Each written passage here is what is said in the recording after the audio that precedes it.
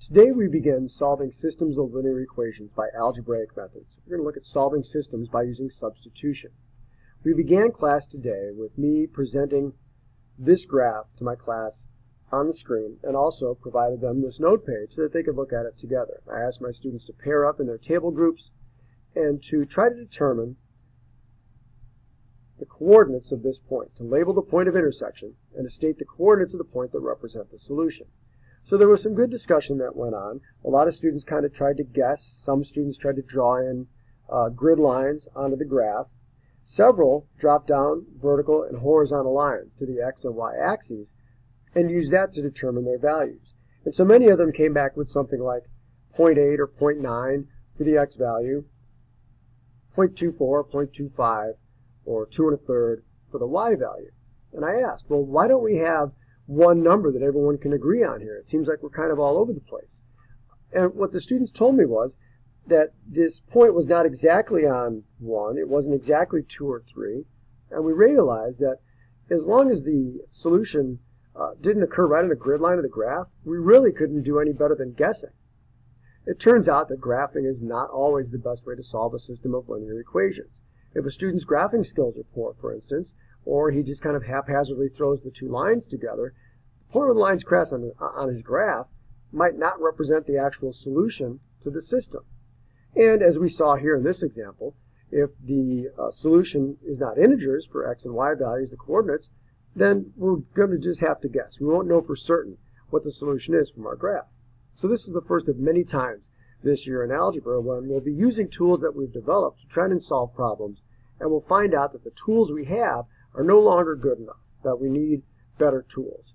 Fortunately, students have developed some algebra skills that they can use to solve these systems.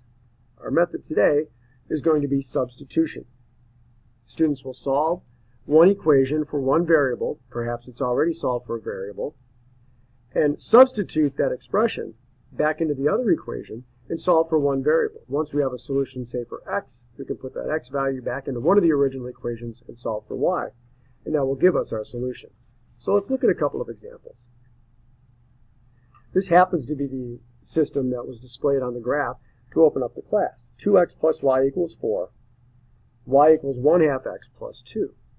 Now the equal sign we've talked about many times in class. It's a very powerful statement.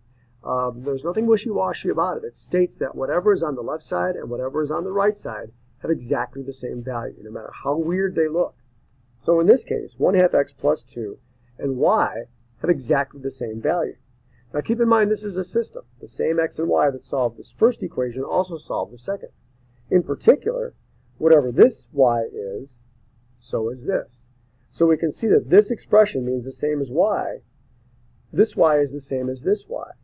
We can substitute in 1/2 x plus 2 in place of y in our original equation. So we'll do so. Instead of 2x plus y equals 4, we'll write 2x plus 1/2 x plus 2 equals 4.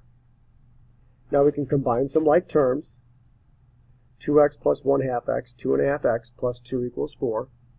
Subtract 2 from both sides. Now I have 2 and 1/2 x equals 2. I'm going to rewrite that mixed numbers and improper fraction. 5/2 x equals 2. And multiply by 2/5 on both sides.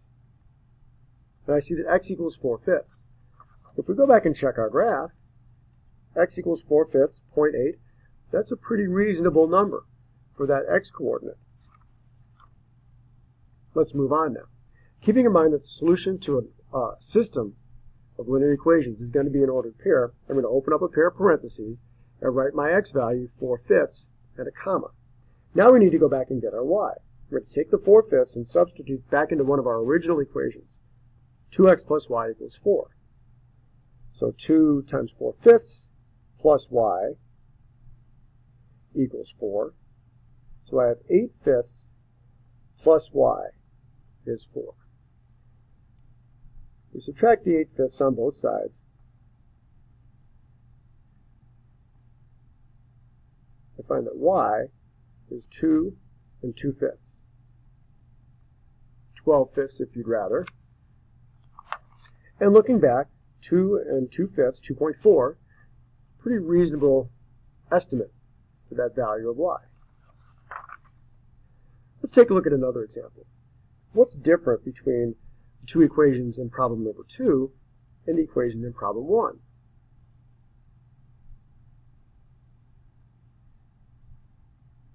Among a couple of things that stand out, my students noticed that neither of these equations was solved for y.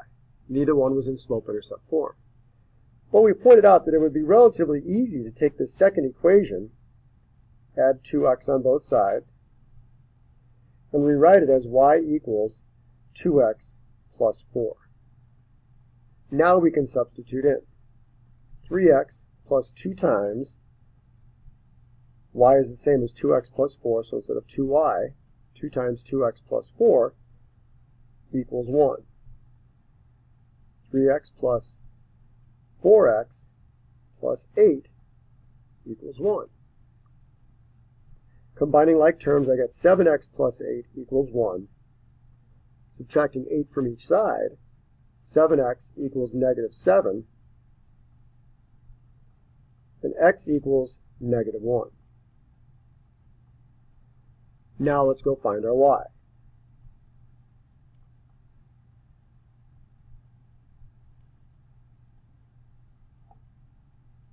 Parentheses happy there. 3 times negative 1 plus 2y equals 1.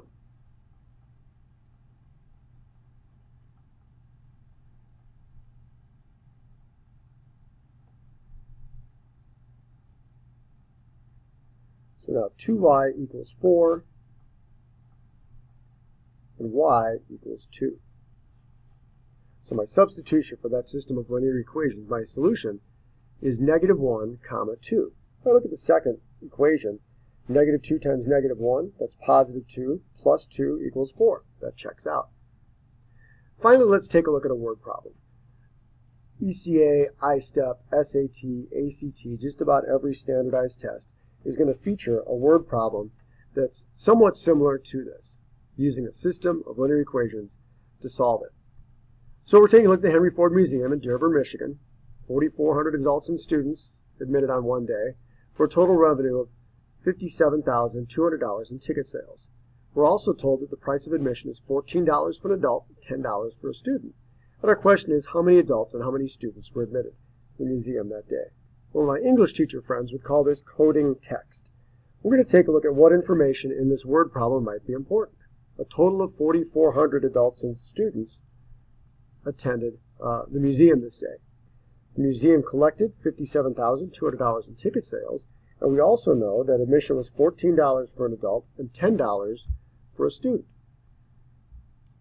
Just about every word problem of this type, when we're writing a system, will break itself down into two basic patterns of equation. The first one is the total number of items, or in this case tickets, sold. The other is total revenue. So I know my total number of tickets sold was 4,400. What kind of tickets are there? Well, there's adult tickets and there's student tickets. I don't know how many adult tickets or student tickets. That's what I'm trying to find out. So I'm going to go ahead and write a variable for those. X plus y equals 4,400. So that's one equation. There's only two kinds of tickets. So when I add those two kinds of tickets together, it'll give me my total ticket sales. Now, total revenue. How much money does the museum make selling one adult ticket? $14. How many from two adult tickets? $28. Why? Well, that's 2 times 14. How many from 3 adult tickets? $42. Why? Well, that's 3 times 14. How about 10 adult tickets? 10 times 14, 140. How about X adult tickets? Well, X times 14, or 14X. I can do the same thing with Y. Every student ticket brings $10 in the museum, so 10 times Y.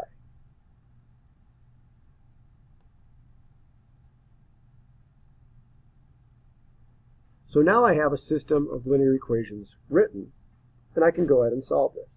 We have multiple methods that we'll learn over time of how to solve. Right now we're working on solving by substitution. So let's use that method.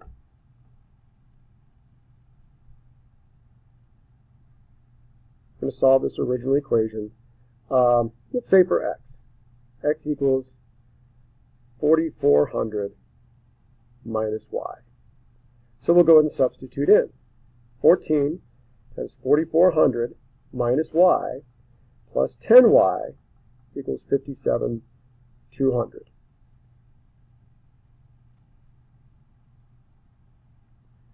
Fourteen times 4,400, 61,600, minus 14y plus 10y, 57,200. Combining like terms, 61,600 minus 14y equals 57,200.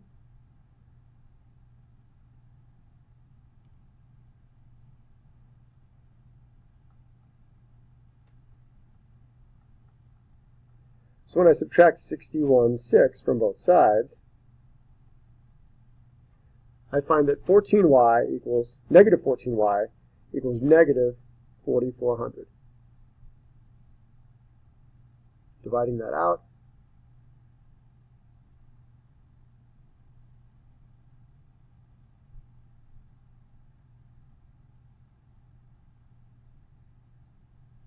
that's negative 4y.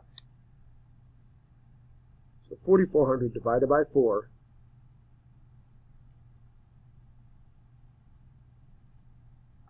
y equals 1,100. 1,100 student tickets.